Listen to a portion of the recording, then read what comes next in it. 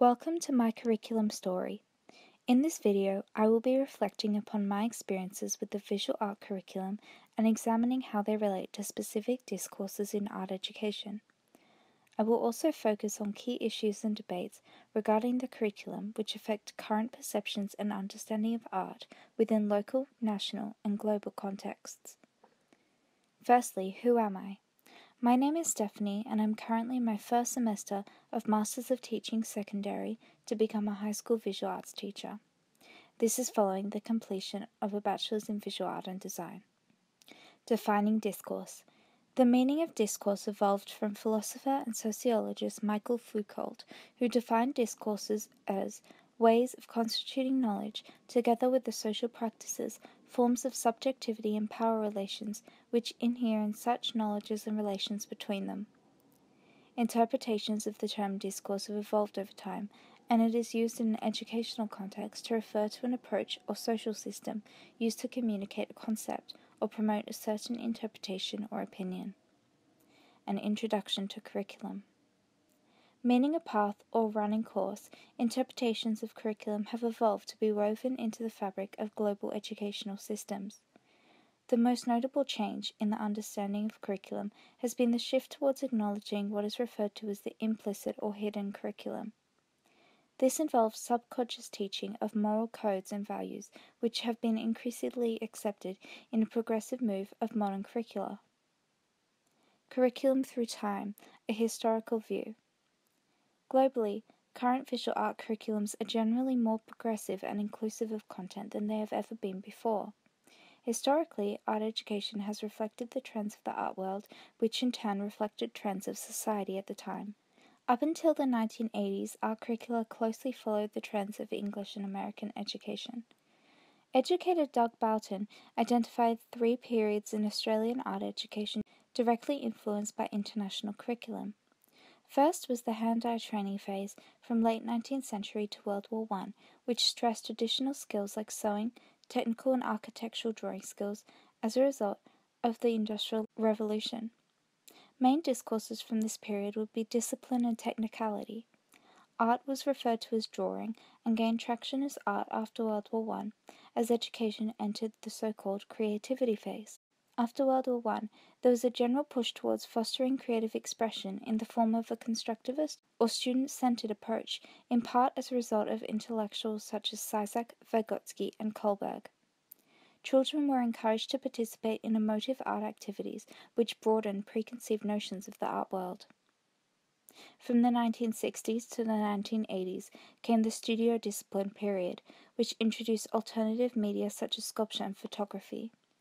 The promotion of creativity remained throughout this period, but an emphasis on perfectionism and realism was also present. Since then, art education has evolved in some ways, while maintaining elements from these past periods. Art education today is a reflection of art education in the past, both statewide, nationwide, and internationally. In relation to current art education in Australia, a prominent discourse evident in conversation, mostly by critics of a national curriculum, is the discourse of uniformity and structure.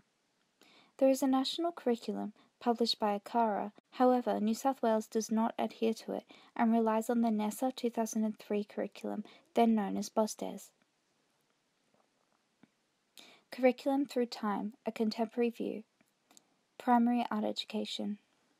The amount of time spent on visual art teaching in primary schools in New South Wales can vary greatly depending on the teacher due to the broad syllabus guidelines. NESA recommends only 6 to 10% of time to be allocated to teaching creative arts, which includes drama and music, as well as visual arts. This means that primary teachers can dedicate 2 to 3.5% of time to visual arts while still adhering to recommendations. This statistic represents a discourse of visual arts as lesser or unimportant compared to key learning areas. In order to combat this discourse, teachers could adopt a constructivist pedagogical approach where students can choose areas to focus on during allocated times, as well as utilizing creative teaching and thinking. Creative thinking can be utilized in every subject, not just creative arts. For example, diagrams and visual representations of numeracy and literacy skills can be helpful, especially for students who favor visual stimuli to learn. Kindergarten and Year 6 were the only years where this discourse was not perpetuated for me. The teachers were approachable and passionate about art, actively encouraging students' participation in creative activities. Secondary and tertiary art education.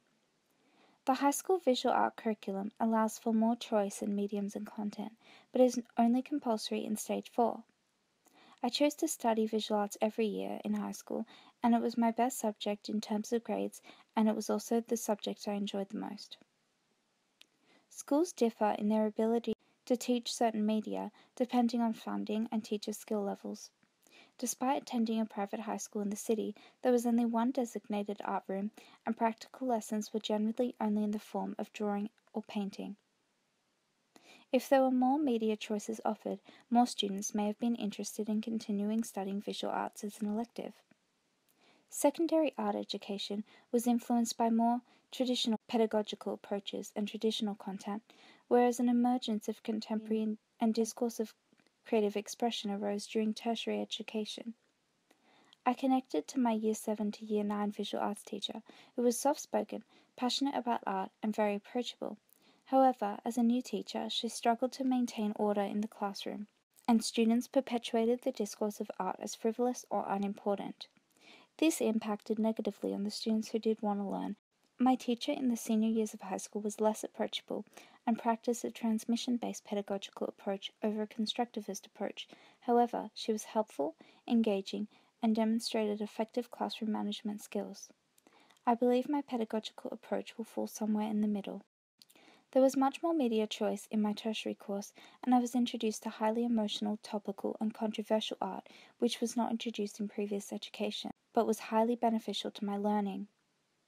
This introduces discourse prominent in the art world, and as a result, art education globally. Censorship. Censorship in art often occurs when there is a political or ideological issue that is deemed obscene to react or respond to in the form of art. Censorship has always been a prominent issue in the art world, and artworks that initiate such a hostile response is often postmodern in nature and satirizes or parodies an issue. However, I feel that at least in Stage 6, offensive works should be discussed to encourage critical and philosophical thinking in students. Discourses are evident everywhere in art education, from the content itself to the pedagogical approach to the students' relationship with art and the content they learn and the context that they learn it in. As Barbusis explains, discourse is not a passive or benign construct transmitting ideas, opinions, or beliefs. Rather, it is that which grounds knowledge. Analysis of discourses can help us better understand approaches to education in order to conclude their positive or negative attitudes and impact towards art in society. Thank you.